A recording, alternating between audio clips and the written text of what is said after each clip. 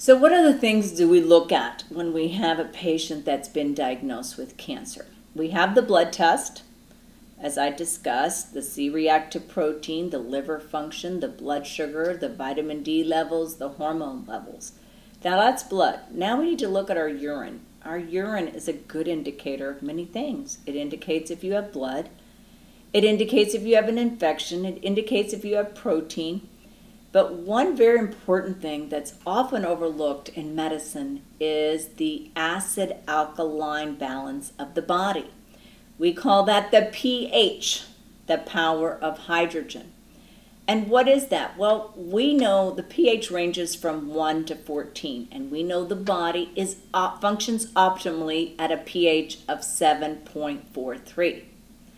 Now, many times when I look at the patient's urine, most people have a pH of 5, so they're very severely acidic.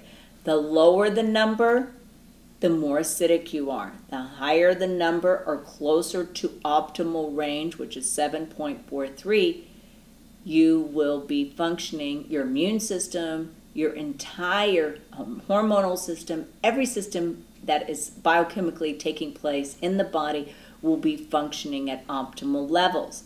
When your body's acidic, let's look at the swimming pool. If you have a swimming pool at home, what does the guy go and check? The first thing he checks is the pH. Why?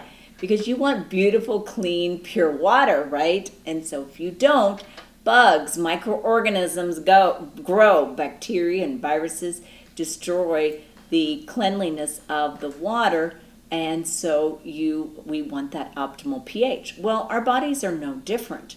We function better. Now, if you have a low pH, what happens to your oxygenation? You can't get oxygen to your tissues.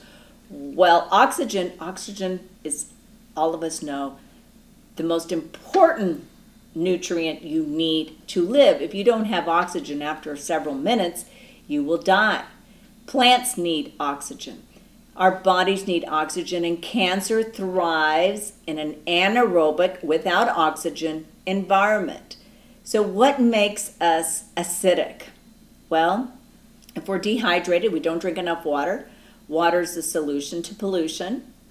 If we eat foods that are acidic, and what foods are acidic? Well, coffee and tea and chocolate and meat and crackers and rice and pasta and all those basically processed foods are acidic. Well, what makes you alkaline? Greens, greens, and greens. So you can do green powders, you can do wheatgrass, you can do vegetables galore, every green vegetables galore, and lemons and limes and grapefruits are also very alkaline. So your plate, when you're eating, should be half greens and half your meat or chicken or fish or what other things that you might need. You might want some brown rice.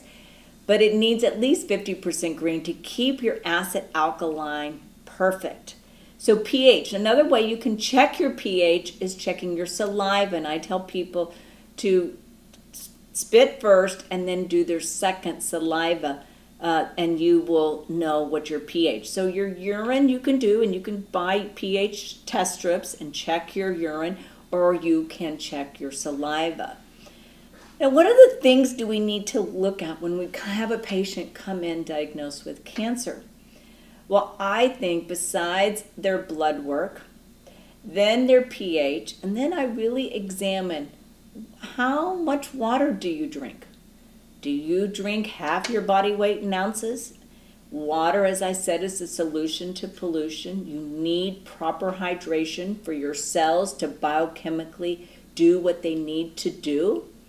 And so most people are not good water drinkers, let's face it. And I myself, I'm not a good water drinker, but I schedule my water. I know that I need so many ounces per day, and so I have a program, kind of like I brush my teeth.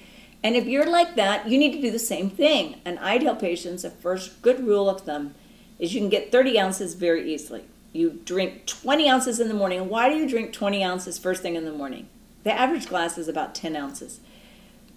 But why do you do that? You do that because you were just asleep for 7 to 8 hours. So your body went through all night detoxifying. So the first thing you need to do is flush and activate and motivate the system. So you do that with pure, clean water. Do not use your tap water. Use pure, clean water. Always invest in a great water purifier.